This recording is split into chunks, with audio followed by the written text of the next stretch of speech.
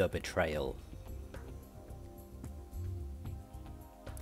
The battle with the Dao continues, and the disappearance of Jadargo has left you severely weakened. You consider retreating, but Muezza continues to fire arrows into the Earth Genie.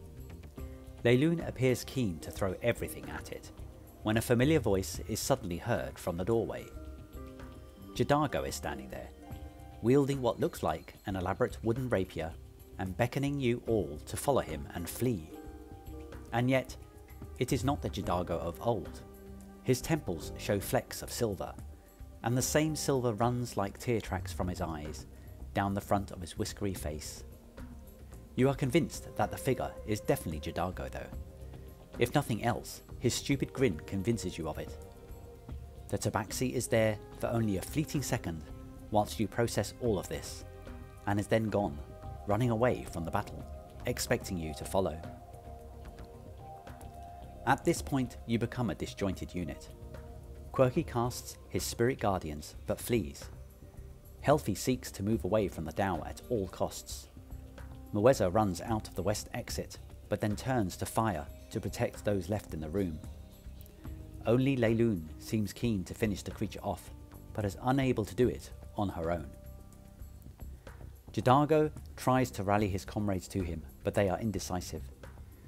Only when the Dao leaves itself exposed from the cover it had been enjoying below the surface of the dungeon floor, does Leilune land a telling blow.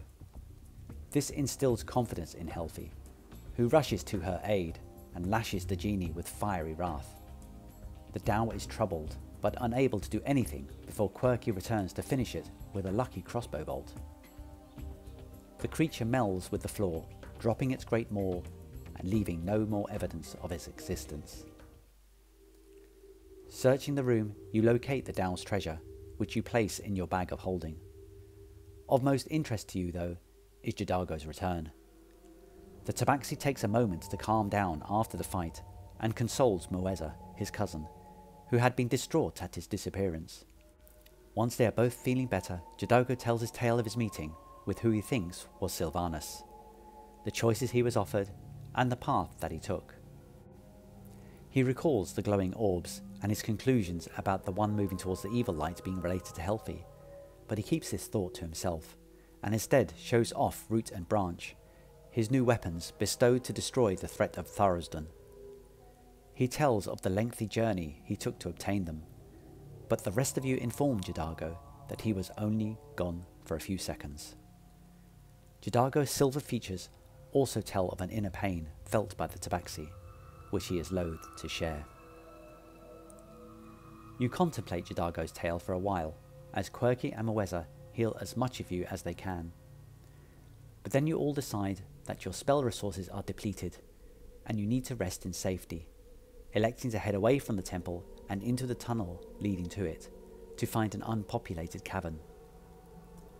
All this time, Helfi has been strangely quiet and contemplative. She is clearly dealing with some internal battle, and you come to realise how serious it is when, inexplicably, she attacks Leilune with her longsword. Somehow Leilune is able to react first and thrusts Windvane into her attacker. Helfi is badly injured and judges that flight is the best option. She runs towards the chasm where the Boulays were encountered and tries to span the stepping stones to the other side, but it goes horribly wrong as she slips and fails to grasp the edge of the platform and plummets 100 feet to the bottom. The rest of you are stunned at what is happening, but rally to Leilune, seeking Helfi for a revenge, or at the very least an explanation. Running to the edge of the chasm, your dark vision is not good enough to see the bottom. Jadargo decides to do the cat thing and climb down, but ultimately no one knows where Helfi has ended up. But in fact, Helfi has survived the fall, and decides to dimension door her way to the southern temple exit. No one sees her appear there except for Leilune. However, Helfi has the jump on her this time, and is able to sprint down the tunnel before anyone else reacts. You quickly decide that any chasing of Helfi down the dark and twisting corridors is folly. Even if Jadargo could track her for a short time, the darkness and lack of impression for a footprint would soon make it impossible. You pause in incredulity to take stock of his situation, whilst Helfi takes stock of hers.